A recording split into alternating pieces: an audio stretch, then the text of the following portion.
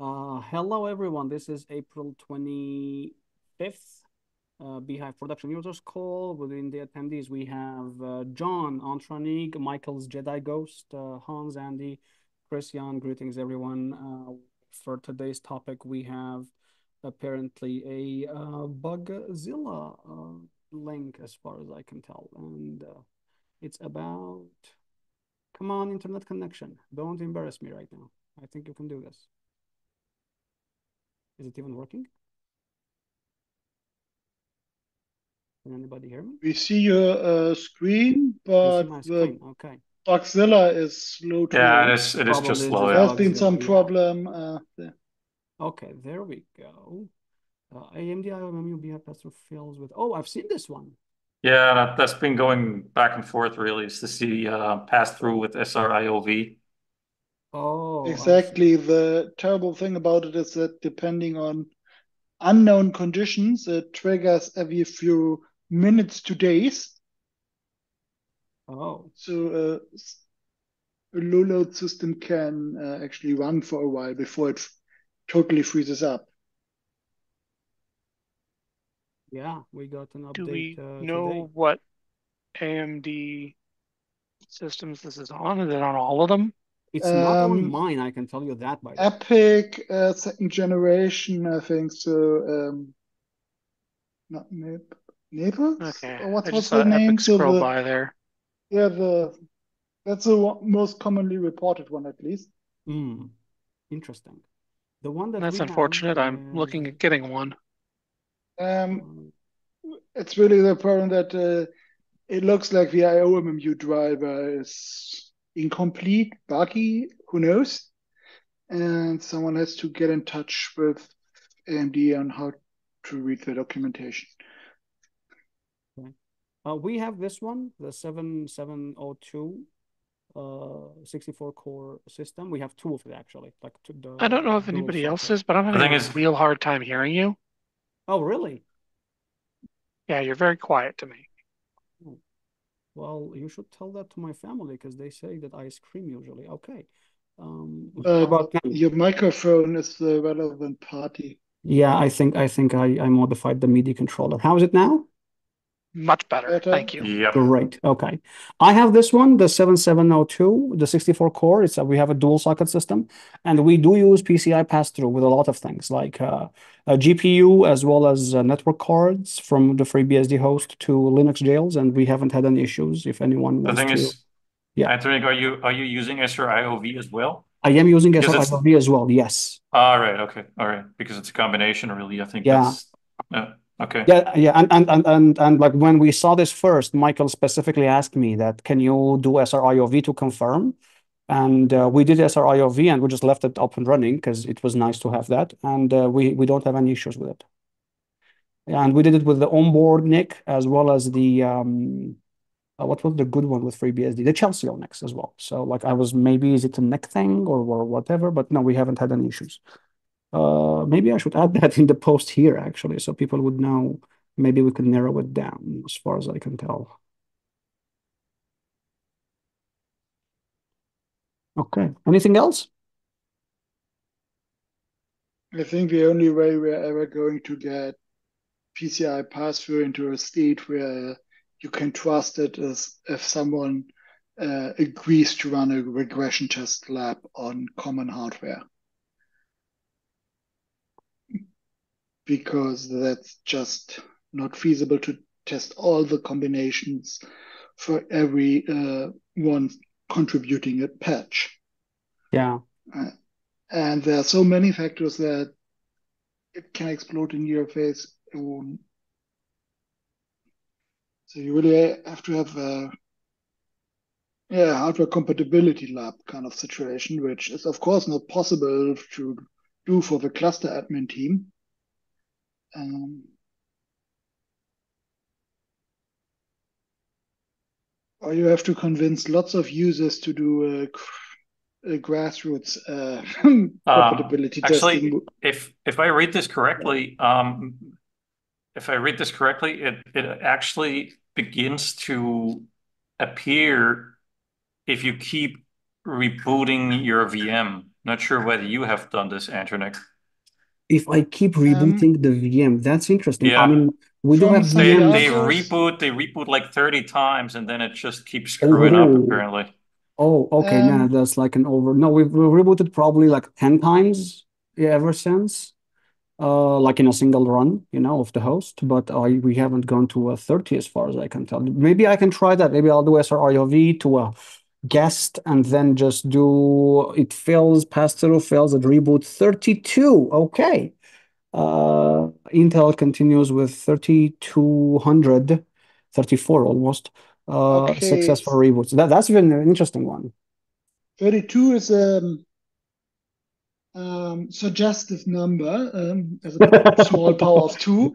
But if I remember my discussions with Santiago at UBSDCon last fall correctly, it didn't require a reboot to trigger this. It could happen after a few days of uptime without changing the configuration, at least as an operator. Maybe the hardware configuration changed in some way itself, but um, yeah, so it's really a problem, and it tended to happen during startup of virtual machines, but it Mhm. could also happen during steady state operation. Um, but it's very likely that not every PCI device triggers this. Maybe takes a NIC which runs into a certain race condition or uses a certain feature set. Who knows? This is really whether it's known to not reliably work, and that's really a problem for such a meta driver. That's interesting.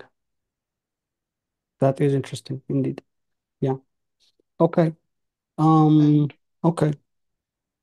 but there was no quick and easy reproducer except on systems where it's completely broken for some reason.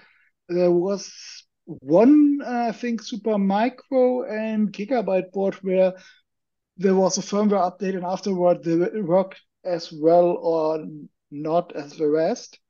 But they had shipped at least the first revision of the main board with buggy firmware, which was fixed in a BIOS update.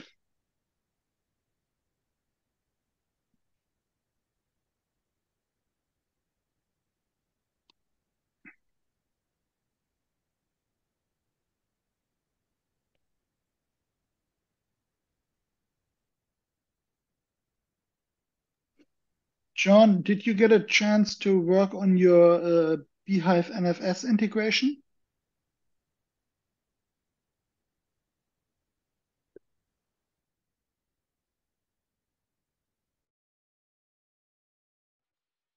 Yeah, I think John actually said he's only a fly on the wall today, most likely. So he's probably just here Okay. with 1 ear, I guess.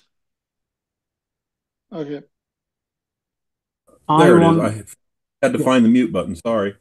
The answer is I have not. Unfortunately, that has turned into a lower priority. However, just as a kind of a point of interest, I don't know. I'll post this in the chat. I don't know if people have seen. Um, where's the chat for this thing? It always disappears on me. There it is. Um, there's a new NVIDIA GPU, RTX 4000. I don't know if people have seen it, but it's only consuming about 70 watts. And was hoping to try to get one in and see if I could work with it with bhyve, pass it through and have it work. It would be an interesting, much less expensive solution. What is WATTS, right? Yes. Watt, yeah, yes, absolutely.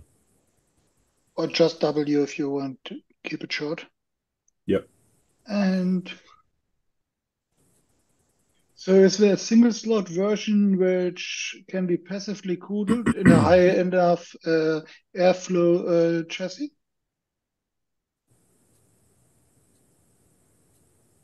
because the marketing material you link to has a dual slot, at least form factor. That would really limit how much you can fit in a reasonably sized server.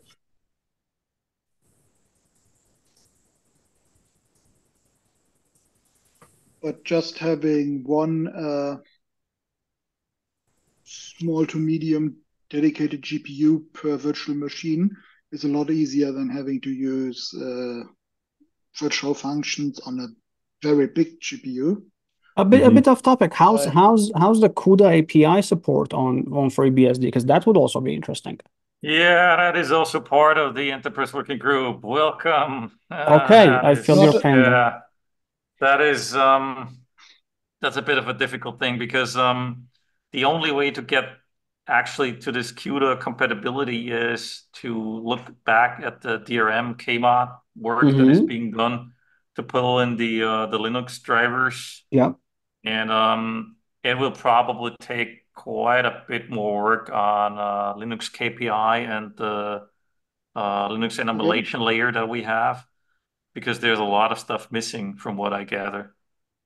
So if I remember correctly, years ago, someone reported success by just running basically the userland bits from a Linux userland on a FreeBSD kernel, but it's likely that CUDA evolved a lot over time and just requires so much deeper integration with the kernel now that it's no longer I was feasible. gonna ask that. Yeah, like is that like a lot of Linuxism? Because I know that CUDA is also available on Yes, Windows, you definitely. know? Yeah, but the implementation, as far as I gather, is very Linuxy. Okay. That's kind of sad, I guess, as far as I can tell. Because it's very weird because they still publish official drivers for FreeBSD as well as Solaris. And they're gonna still support Solaris till 2030. When's the next Y2K? To 2039, 2038? Time T overflow. Yeah. That's when that's until when that they're gonna support like Solaris as well. But I mean, I thought so. That's only graphics, huh? It doesn't implement the CUDA stuff. I had no idea. I thought that they published those too. That makes me very sad.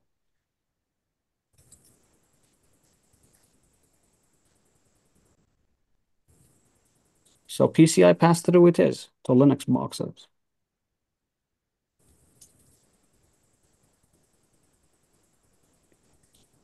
And Chris, is the enterprise working group gonna work on that from the community perspective, or is the foundation planning on funding that? To be honest, I'm not really up to speed on that one at the Got moment. it. I just know that there was a work stream for that. Uh-huh. And I was just Googling around for CUDA and FreeBSD, and there's apparently someone who's made stable diffusion work on FreeBSD, which is kind of Wow. interesting. And there's some CUDA work involved in that. I'm But just looking at that, but that's also over the Linux emulation layer from what I see. I see. and Stable Diffusion also has slower modes of operation without CUDA. Um, so it could be that they're using something like OpenCL or Vulkan Compute shaders or whatever. Probably. Uh, Yeah. or that the subset they need kind of works. Would also be interesting. Um, so last time I checked NVIDIA PCI pass-through in bhyve, I think it was on a 1080 Ti. So that was possible, but required some workaround because if you don't initialize the driver and so on, it can't have IO port emulation because so for the early startup, you had to configure the Linux or FreeBSD NVIDIA driver to explicitly tell it which PCI ID is the video card on the guest side. And then the Linux or FreeBSD NVIDIA drivers work, but nobody knows if there's such a opportunity even in in Windows to explicitly configure the driver to attach to a specific PCI ID or enumerate, because it isn't, the GPU just isn't in the state where it gets auto detected by the normal driver code.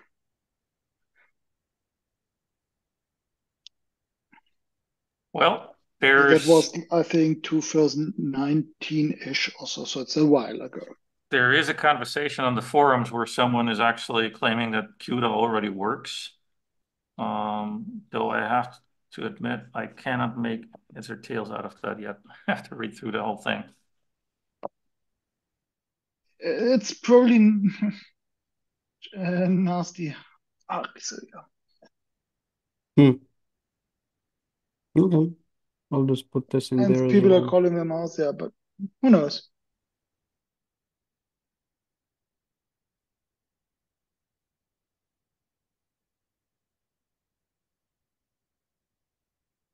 I wanted to report that our fat scientific server with the 2 TB of RAM and the massive storage and etc. It's been working for a whole month now without any issues, which has been very, I mean, the scientists are very happy about it because now we can like run jobs that could go for weeks. The common problems were the Intel NICs. There's a bug in there. I've reported it to Intel as well as to I think on the Bugzilla as well. I'm not sure. I should check. And we replaced this one. We're still using the Linux. We're just passing them over to some of the guests because it's working fine on Linux. Doesn't need that much of a high performance right now. And FreeBSD is using Chelsea cards. And of course, the first issue that we encountered after buying the server was that storage was very, very bad, even though it was in JBOD mode in the RAID card, but it was just very bad. We changed that to a regular HBA, and we haven't had any issues with the storage as well. And bhyve is working flawlessly there. I mean, some of the VMs have like 200 plus cores in a single VM, and like terabyte of RAM in a single VM, and it's all working fine. However, we are using a lot of CPU pinning. I don't know if Michael reported this, but maybe I should have that. When we are doing CPU pinning, the system does boot faster. Like we've seen it actually. We've done a little bit of benchmarking and saw how that with CPU pinning, Linux boots much faster. We're talking like 400% faster. Not surprising. Yeah, I'm guessing there's a lot of context switching happening at the beginning of the boot process. Maybe I don't know. One of the other problems is that during boot up and so on, if the cores are intermittently loaded and so on, they tend to just move around if they're not pinned. And if you have a big true NUMA system, your memory just is allocated where you last touched it, basically, and now you're on the other end of the domain, and yes, exactly. You're basically running at the speed and latency of your socket interconnect again. Yeah. So pinning can really help you there, and the guest kernel can't really be smart about being moved around by the hypervisor. You may be able to overcommit by just making the scheduler a lot more. You can configure this default FreeBSD scheduler to be a lot less willing to move threads between cores, but that means that the load is not efficiently moved around, which is kind of what you want. But just pinning it and not overcommitting, of course, gives you the best performance and more important, more or less deterministic performance. One of the other things that we have noticed, and again, I don't remember if I talked about this during the calls, but it might be interesting for other people, is that there we go. There is a buffer overflow. I mean, it's technically a buffer overflow in the sense that if you boot a VM in UEFI and give it more than a terabyte of RAM, the first terabyte is going to get discarded. So we booted the What? VM. Yeah. We boot the VM with like 1.5 terabytes, and the VM sees only Ah, 503, right? So it's like it's missing okay. the first 1024 gigabytes of memory. Yeah, And that it took us a sounds while to like figure this out. And this was a real problem because we wanted to 32-bit page counter. exactly, yeah, 30-bit page counter. We wanted to move the one of the VMs to UEFI to also have a VNC console if needed, and that's when we noticed it, and so we reverted everything back to well, not everything, just the fat VMs. We reverted them back to non-UEFI. It doesn't have any issues when regarding to the Glub, bhyve, or the regular FreeBSD loader, by the way. And it's interesting because when you go into the Jan, which menu, which UEFI firmware were we using? The cute one when it boots up. Uh, Uh, the EDK2 one. yeah, that one. And when you go to the setup menu, you can actually see it's saying like 1,500 something gigabytes, of memory. Yeah, it And sounds like there's a bug in the ACPI memory tables. could be that too. Um, And in that Rebecca. case, you may even be able to Mhm. just as an experiment or workaround until it's fixed, configure the guest operating system to override that in some way, depending on the I operating see. system, like a flattened device table or something. Yeah. Sorry, tree. That would be really nasty. So yeah, that's also an interesting issue from our side of things. I think I had a lot to report on our scientific machine. Of course, the biggest problem is still the lack of scientific software. I would love my scientists to use FreeBSD, but we're not there yet. And then 10 minutes later, my engineer would ask me, "Are we there yet?" And I would say, "We're not there yet." And then I would feel like Shrek. So that's usually how my day goes with the scientists. Did Um, anyone? Sorry.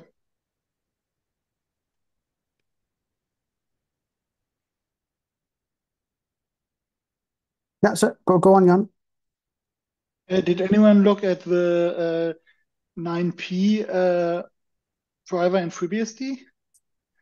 We tried it. And We had some issues with it when it came to not performance. Performance was fantastic. We had issues because we add and remove users a lot. Well, not a lot, Mhm. once every while.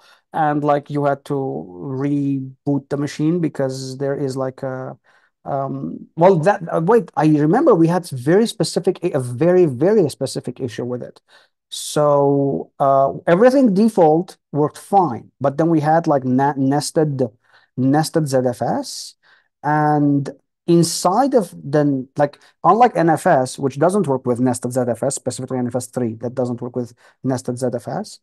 As far as I know, it's because the inode number gets reset to 0. Am I right? Is that why that happens? I'm assuming that's why it happens. We did not have that issue. However, it did not read the permissions properly in the nested one.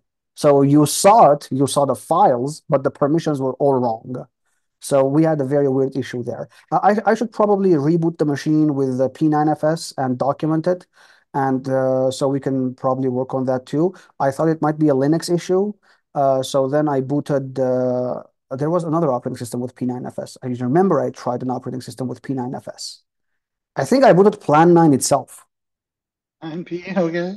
I mean, it made the most sense as far as that was a while ago. Yeah, I think it was. Yeah, and I looked into it, and it had the same issue. So I'm assuming it might be an issue on our side, not on the Linux client side. So yeah, that's the It longest story short version. it could be that the problem is that the 9P protocol is in some ways the opposite of NFS in that it is quite stateful. So you have a session and then Hmm. you open a file and you get a handle to operate on, which is only scoped to that connection. Hmm. So the server kind of has to keep a mapping from handle to file descriptor.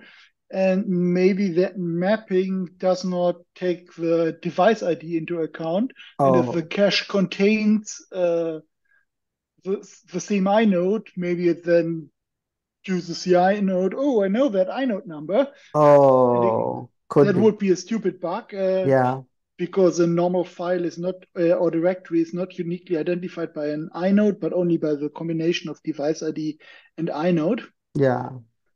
Yeah, And could be that. But yeah, overall, we had that permission issue, which was hard for us because we have scientists who work on like classified data that other people should not have a look at. So we evaluated the risk and we said, as much as we love the performance, maybe when we get more funding, we should hire someone to just fix this problem, and one day we can just ditch NFS completely. Yeah. But no, we're pretty happy with the current NFS, at least for now. There are some issues, but it's on the Linux side of things. FreeBSD hasn't had any issues. Oh, and the performance was awesome on P9FS, like absolutely awesome. regarding performance, because it came up in recent calls, I looked at the code again of the how bhyve's network backends are implemented. Um, and discover that while there is a IO vector for a scatter gather list, it's used for the fragments of a single frame and not for multiple frames. So has anyone looked into extending that API so that it would make you would see actual performance gains by operating on multiple packets? Maybe you should also have a look into the Illumos side of things, because bhyve on Illumos does have better network performance than bhyve on Yep. FreeBSD. I'm talking specifically about the e-pair bridge part of things. I know that, I mean, we've talked about this a lot also on the calls. What's the name of it? Viona. Yeah, that as well as NetMap. People NetMap exists in FreeBSD and not in Solaris, as far as I know. Yes, but NetMap on FreeBSD is really good. My problem with it is that I still can't find proper documentation on how to use it. Like Um, it's yeah, that's been my biggest issue with NetMap. Otherwise, I I would love figured to move out to how to NetMap. configure a veil switch and attach bhyve to it, and Nice. found out that there isn't a. It's no longer an instant kernel panic generator like it was in earlier FreeBSD releases. That has been fixed, but there isn't a giant performance gain. And when you look in the NetMap bhyve backend for the vidIO driver, in the vidIO netcode, you find that it just maps both the guest vidIO net ring buffer and the netmap ring buffer, and then does a context switch and a mem copy per packet, and then another context switch. And that's exactly why we don't see large performance gains from netmap, because you have only replaced basically the read-write system call with a memcopy loop. Okay, you saved a little, but you're still going through the whole context switches and code base per packet. If we did it in batches there would probably be an instant performance gain. And the next performance gain would be had from implementing generic segmentation offloading so that you could just exchange larger fragments and delay the or larger packets and then delay the rewriting of the packets into Hmm. one MTU size packets as far away from the guest and as close to the hardware as possible. Yeah, but still in software.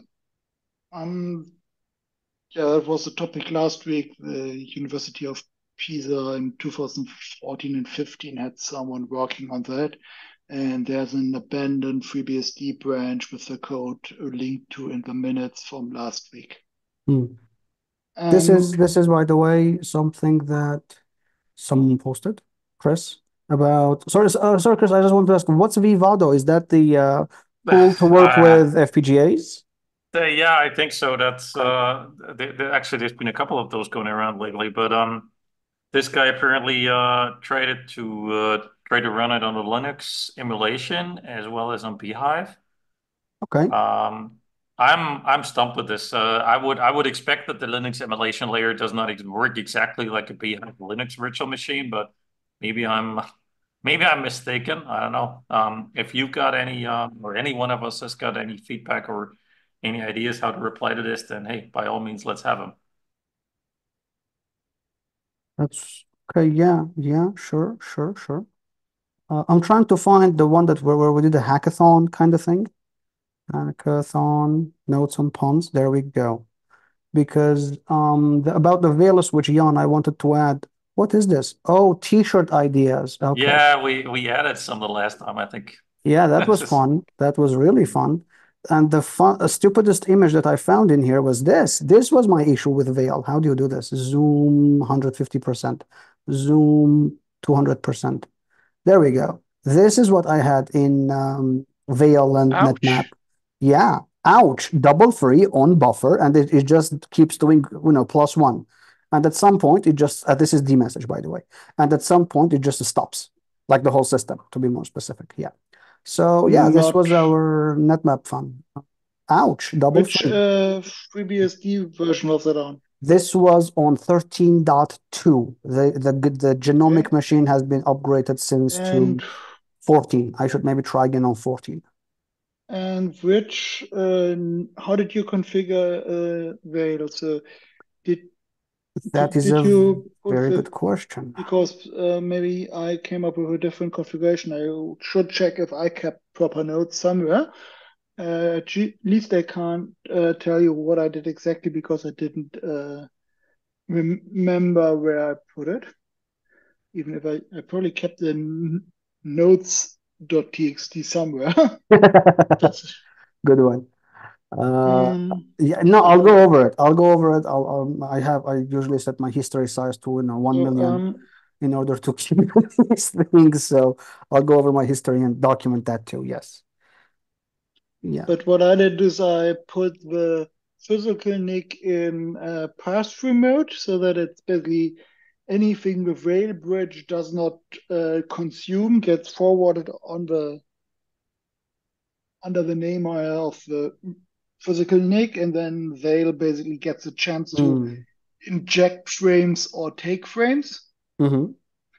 from the queues, and then I had bhyve just create ports on that Veil on the first Veil bridge, Mm-hmm. and it was like 10 or 15% maybe faster than tap with the 1500 byte MTU.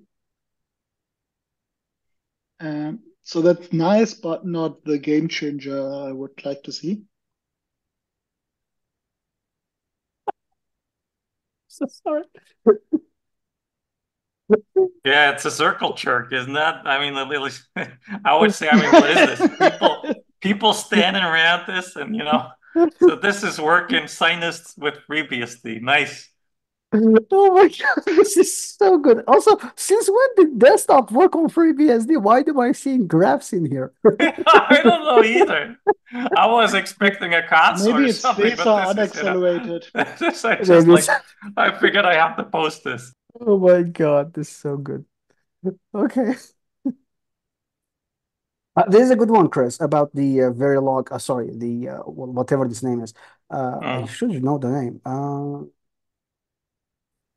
Toolchain. Sure, sure. Feelings, okay, yep. Their toolchain has always been awful, by the way. It ask any, hardware. Vivado. There we go. Vivado. Yeah.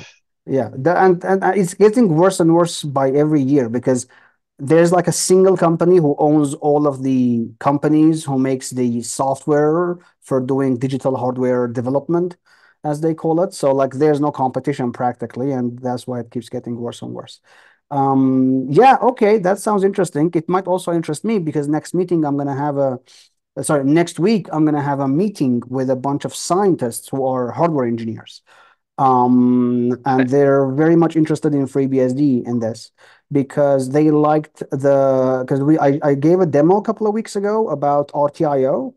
RT, remind me how that was, Jan? Real time, oh god damn it. There was the RT idle Trio? Oh yeah, RT Prio, yeah, RT Prio and idle Prio.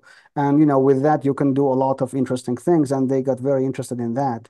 So they're also looking forward in having some kind of hardware development environment on FreeBSD. So let's see how that goes. I recommend if you want your users to use it to set this sysctl to run, so Okay. that if they have a big batch job to run on the workstation or server, Yeah. with this sysctl set to 1, reducing the priority into the idle priority range Oh. is no longer a privileged operation. Hmm. It means that you can easily use it for inside jails. You can use it as a normal user. Yeah. Everyone gets to deprioritize their processes, Yeah. and that's useful for them if they have, for example, a big optimization job to run, or just your normal routing, which can take hours or days, depending on the size of your project. And yeah, it's also just useful if you have a build server for Podia or similar stuff, so that you can reduce priority, because the old way of just running it with nice is not useful on a high core count FreeBSD system, Hmm. because the FreeBSD scheduler has a, for scalability reasons necessary, scheduler queue per core or per logical core. So with hyperthreading enabled, one per hyperthread. And the niceness is only applied per queue. So if you have lots of cores, you have lots of very short run queues, hopefully, and changing priority within those is not useful. You have to really make it possible to preempt the Preemptively change it. jobs, and maybe even just steal work from somewhere else. Hmm. Or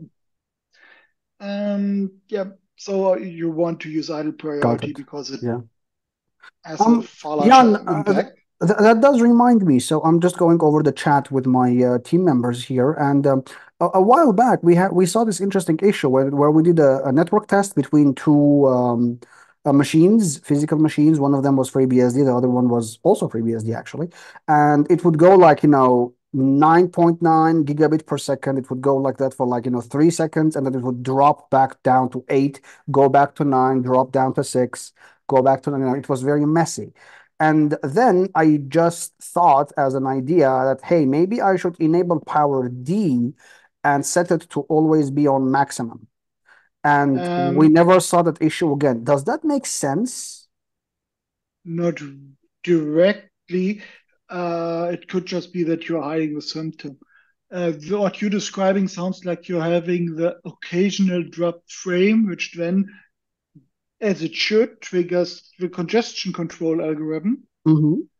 And what you're seeing is a single flow just running against the congestion control limit, getting throttled down a pack, and then slowly taking up the full link capacity again. That's interesting. That's kind of expected behavior if you actually drop packets. Yeah. And that's totally possible and fully.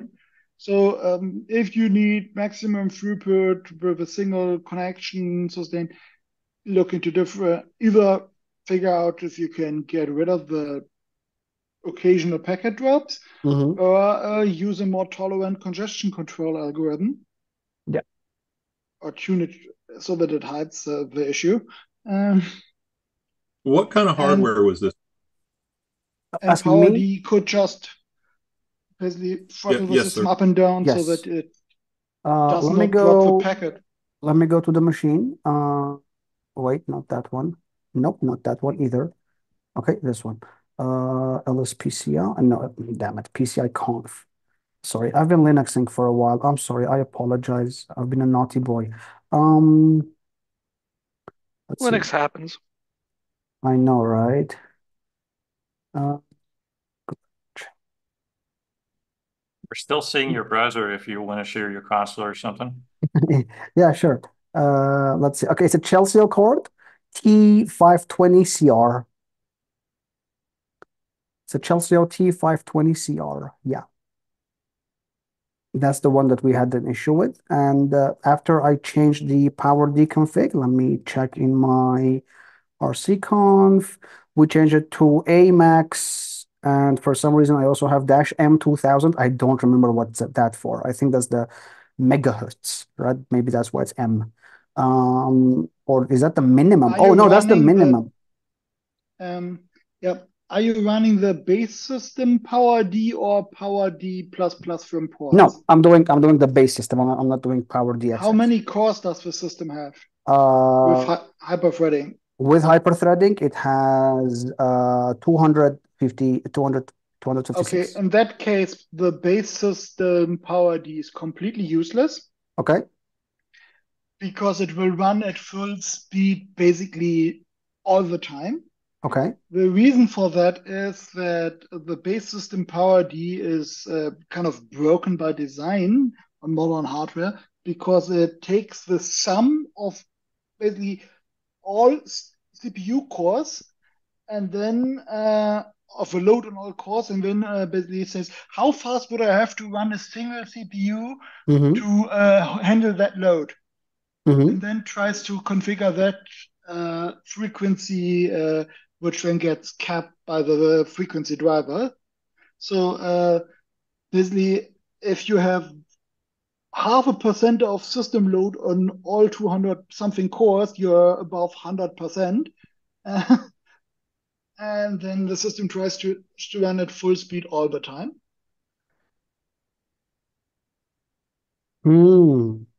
So what you effectively are doing by running power D at all is to bump the CPU frequency control from base clock to turbo, and that's it. Because it will never go below that unless you are really, really careful to not have any background processes ever wake up. So yeah. And the kind of solution for that is that you can run the better power D from ports, which doesn't just add up, but computes the maximum per core. Basically, it checks how fast would I have to run the highest loaded core. And it's also nice, especially for very thin laptops, because you can configure it not just with minimum and maximum frequencies, but also with minimum and maximum thermals, so that you can avoid running into the hardware enforced self-protection and instead throttle gracefully if you have a too thin laptop. Which is the same behavior other operating systems have to do on those systems. And it can really help on a thin ultrabook or something to get a good sustained throughput, because otherwise you will have a short burst of performance and then run into the hardware self-protection where it throttles inefficiently and very hard. It's better to have it just hover close to the hardware's self-protection temperature. Yeah. So incidentally, but the next problem is that on modern-ish systems like Skylake or Zen, you normally don't have to do that power D stuff in userland, because they have firmware which responds in hundreds of the time a normal power management daemon does. So just configure the performance goals there, and then the cores should throttle themselves correctly. Yeah. Andy, you were saying something? So, yeah, you had mentioned this is kind of a little off topic. You had mentioned the software related to doing FPGA stuff. Yes. And how I don't know so much about FPGA, but there's a group that's doing ASICs. Okay. And so they've got a lot of good software resources. I know they've got some on converting FPGAs to ASIC. They're called tinytapeout.com. You might be interested in seeing some of their Tiny information. Tiny Tape Out. tape Basically, what they're out. doing is they're having people take chunks of a chip, and Nice. then you can use your chunk. But they might have some resources that can get you some open source stuff able to do that kind of thing. Nice. So I thought I'd mention it. Thank you. I have to step out. It's because it's 1 o'clock now. So I At will 1 o'clock talk at to you guys night? later. No, it's 1 in the afternoon. Oh, But okay. if I don't leave now, I won't get lunch. Okay. Well, bon appetit. Thank you very much. Bye. Cheers. John, why were you asking about the neck? I was wondering that. Um, almost, I have seen networking related performance problems over the years. Um, but I am a big Chelsea user. I really do like their hardware. Yeah. Um, I tend to use a large uh, number of either Dell or Super Micro systems, and I almost always end up going into the BIOS of these systems and setting them to the equivalent of whatever their maximum performance setting is. Um, Oh, that's a good point. I've never checked ours. I And do I do agree with the statements about Power D. I have messed around with Power D a lot in the past, and I basically don't touch it anymore. Um, and I that was the kind of the genesis of my question. Um, that's just kind of years of experience and tired of getting burned by it. And I have people using boxes and running test cases that, if they don't get the same numbers 2 times in a row, they come looking.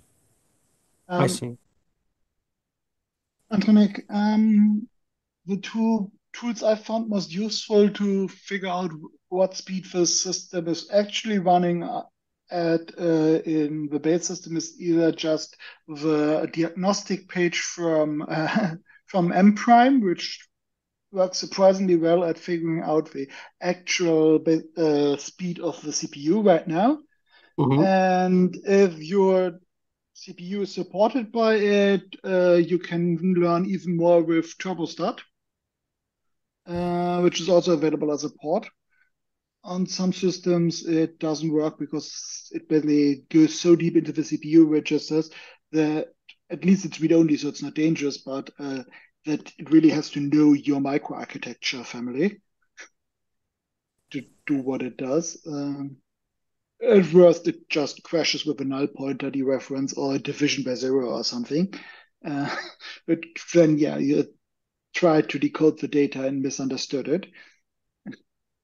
Um, on an Intel system, especially, you can see a very fine granular, basically per power domain, the speed and per core. And AMD, it's a bit coarser, I think, at least on FreeBSD, because yeah, the registers just aren't decoded, which encode the same information. But you get more than you need to know the current CPU frequency, and you can easily see the by just letting it run, and then spinning up artificial power viruses like OpenSSL, Speed, Multi, and CPUs or something to or just a few ones to find out if your CPU is dynamically clocking up and down, if it's going above the base clock, and so on. Um, and for thermal monitoring, you may want to look at the IPMI sensor reports because those are the most portable ones to access on servers. Just run IPMI tool SDR or something via the IPMI device, Hmm. which works on basically any server on for the last several decades if it has an IPMI chip. You just have to load the IPMI device driver. But it's a fairly simple little driver, so I haven't had problems with it on either Dell HP or Supermicro. I use IPMI all the time. It works great. I second that. And depending on your vendor, you may have the option of getting even more reporting, maybe even more sensors than the CPU can even address from the BMC, because the BMC is really in control of a server motherboard.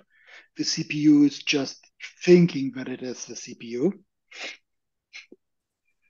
until the BMC says it's time for SMM interrupts, I'm stealing your cycles or stuff like that. And for your high core count systems with pinned bhyve vCPUs, you may want to change the default system CPU set so that you really make sure that the kernel isn't blocking the CPUs you think you dedicated to a certain CPU, guest CPU. So yeah. There is also a talk that I saw, by the way, a couple of days ago on, I think it was on LinkedIn. If anyone has missed it, it's a good talk. I'll just put this in here. Although the talk itself says why we use FreeBSD. What did I just copy? I have no idea. Oh, the title. Okay, great. The title says why we run FreeBSD current at Netflix. It's really about like why you should upstream to FreeBSD. Like it's really more like that, and I love it.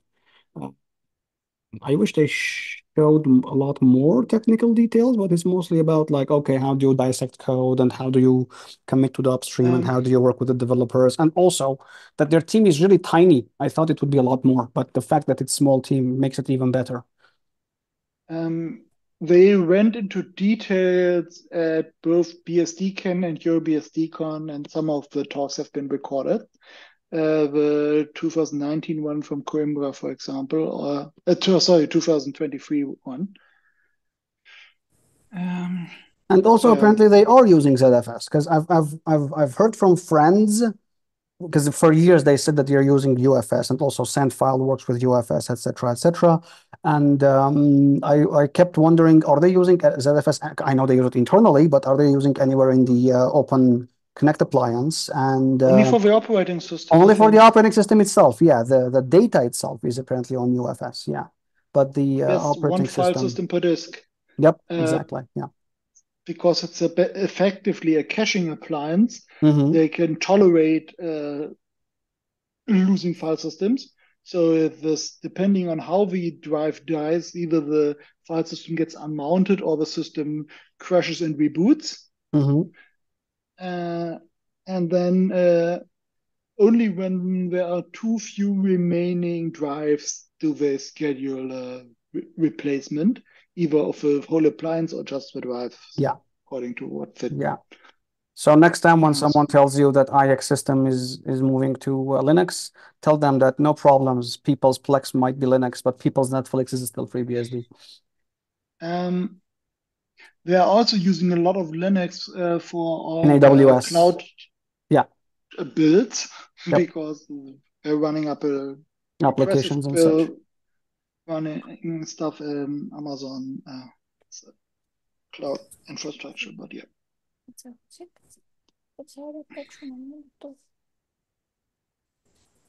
But they also build their own Linux images, by the way, as far as I know, like the AMI stuff that they do, etc. Anyway, that's I kind of went off topic there. But yeah, it was a really good talk to see there, and the slides are also available, by the way, in the FreeBSD People's page. People's people page. What's the plural of people? Oh, that people is plural. Never mind. Peoples would be multiple groups of people. Yeah. So peoples would be multiple groups of people. Oh, that's a good point. No, as in, I mean, like, yeah. The linguist inside of me just died. But it's seldom used. Yeah. Okay. Anyone, anything else? This is not bhyve related, but go Hmm. back to Jan. I was remembering something about IPMI tool, and I just did a little test using the SDR command. And there is a difference between running IPMI tool on Linux and running IPMI tool on FreeBSD. Um, the IPMI tool on Linux is providing more usable output, and FreeBSD tends to list a lot of not readable values. Okay. And I thought I looked at this many years ago. Thought it was getting Could fixed, it but be that the port is out of date or not all options enabled or something? Because once you're talking to the BMC, it really shouldn't be much of a yeah, kernel issue. it's the same BMC. The only difference is where I'm running IPMI tool. I'm running on obviously. I'm just running the current IPMI tool out of from package from ports packages. Does the same also apply when you access the IPMI over the network from FreeBSD, or is it only via the device? I am only doing this over the network. Okay, so it's not a FreeBSD kernel issue, but at most the port is not up to Yeah, date, or maybe the Linux distribution you're using has some distribution patches to add additional that's instrumentation. possible. And I just wanted to say that I'm not asking to have a major follow up or anything. Mm, Just something I remembered, and I do still see some differences. yep. But you'd made the comment about looking at the output of IPMI tool, and there is a lot of information in here that's And worth looking at. it's worth just uh, searching the first like 10 pages on the search engines of your choice, finding the raw IPMI command strings to do some crazy stuff. Yep. Um, to, for example, configure super microsystems into heavy I/O mode, um, Yeah. so that you get enough airflow, because that could be another interesting problem. Uh, you run into. I've had it happen with an old QLogic card that in a desktop case, it was squished up against the case wall and just didn't get enough airflow, because that was one of the early 10 gig cards which ran very hot because of the basically yeah, fiber channel HBAs pretending to be a NIC.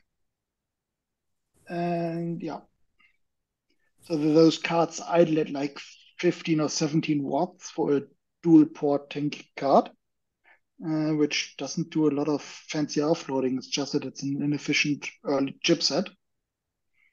And with a big Chelsea card, you can run into similar issues that were either throttling or just crashing or misbehaving under high temperatures if you don't give them the specified amount of airflow. Because you can, of course, cool them passively. It's expected, but it's also Yep. expected that you do that with 100 to 200 linear feet per minute of airflow, and not whatever you have in your little Yeah. home server or hack together system you find in an academic setting. So I just wanted to point that out. That was all.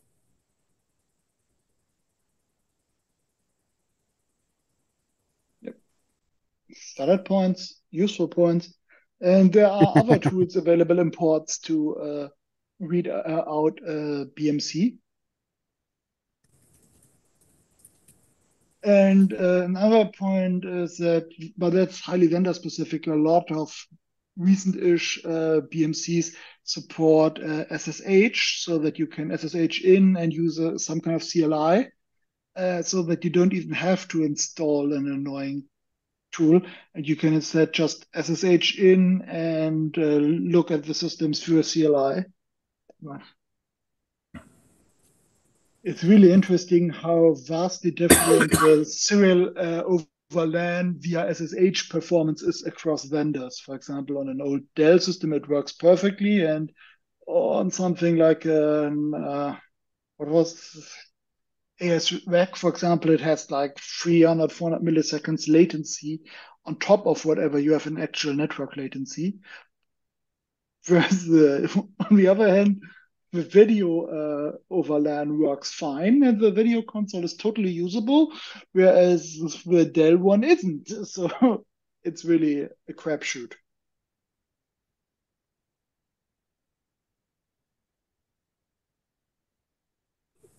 I have serial over LAN enabled on all of the systems, and most of the current systems work well. There are some older systems that didn't, but most of the new ones do. Yes, but the question is, how do you access the serial over LAN? Because, for example, with Dell Supermicro or ASREC, you can SSH into the BMC to then use You SSH to SSH into access the serial over BMC. LAN. You Yes. SSH into the BMC. There is an option on some of the systems that you need to enable port 661 or whatever it is. And once you've done that, serial over LAN should work with IPMI. You also, at least on the Dell boxes, need to go in and enable the console support, and probably setting it to auto will work correctly for almost all current systems within the last few years. And on Dell systems, you can even log in via public key to the SSH service running on the BMC. Other That is correct. vendors are restricted to very old ciphers, but it's still better than the cryptography in the IPMI protocol. Because the big problem with the IPMI protocol is that it's mandatory to support a challenge response authentication protocol, which requires the BMC to store the plaintext password, which is a real horror show when you think about how many operators run the same IPMI password on all of their systems and don't Yep. know about that, and probably just decommission systems with a little serial flash chip containing the keys to their kingdom. I've no disagreement. Yeah. All right. Well, I thank you guys. It's been Deep good. dive. Anyone, Now that you anything have else? something to develop nightmares over. Oh, wait, when is our next call? I need a calendar, don't I? 2nd of 2nd May. of May. Okay. So the 02/05/2024. Just check your calendar later. Okay. Anyone, anything else? Yep, we're good. Okay, we're closing up Nothing on on topic.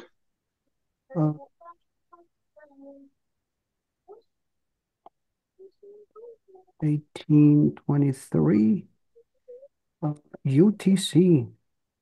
Okay, whatever the rest of the planet is. Sure. Well, thank you all very much. Okay. Whoever is on YouTube, please like and subscribe. And thank you for watching for this long. Leave a comment if you have any questions. We actually do read the comments, so feel free to actually, leave a comment for the questions. And yeah, that's it for today.